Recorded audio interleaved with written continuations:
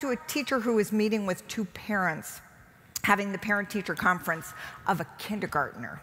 And the parents were both physicians, and they said to the teacher, we're really not sure that you have Cole on the proper pre-med track with your kindergarten curriculum.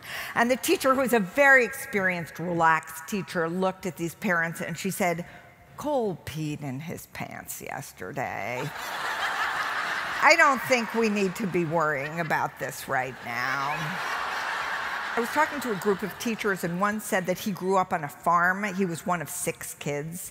And if one of the kids was bleeding, their mother would say to them one single word. So the child says, "I'm bleeding." The mother says, "Badly?"